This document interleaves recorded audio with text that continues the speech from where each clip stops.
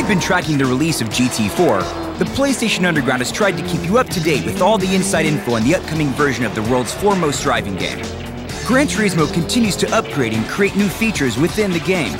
The team at Polyphony Digital always adds extra touches that keep their games fun and interesting. Here's some of what you can expect, starting with the human touch. Polyphony Digital has always had the idea that once we got the cars right, the next goal would be to improve the people you see in the game. We've been researching this for a long time. For Gran Turismo 4, we've used the physics engine to attempt a new technique for the animation of human movement. For example, previously, convertible cars were driven with the top closed. That was because we were not technically able to show the driver operating inside the car. In this version, the convertible cars will have a recognizable driver. Also, there are spectators beside the course. Before, they were like billboards. To carry that notion of cheering one step further, the GT4 player might want to tune into GTTV. Gran Turismo, the franchise, has been a combination of two main factors. One was the actual driving that players experienced, and one was the replays that the game provides immediately after each race, both of which are exciting, great fun, and very nice to look at. And there were many people who play a certain race with a certain car just because they want to see the replay. With GTTV, players don't have to worry about driving the car.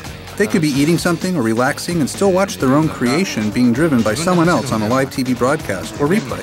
Or they could just drive the car themselves.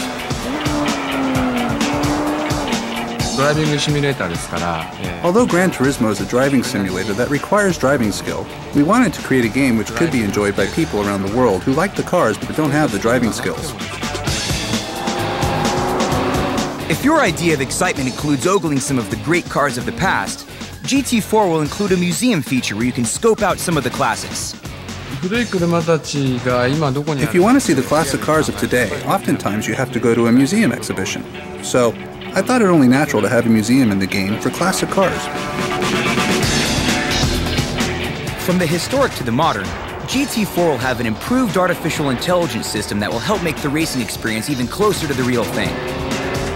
For example, if you start to drift towards a competitor, their car will take evasive maneuvers.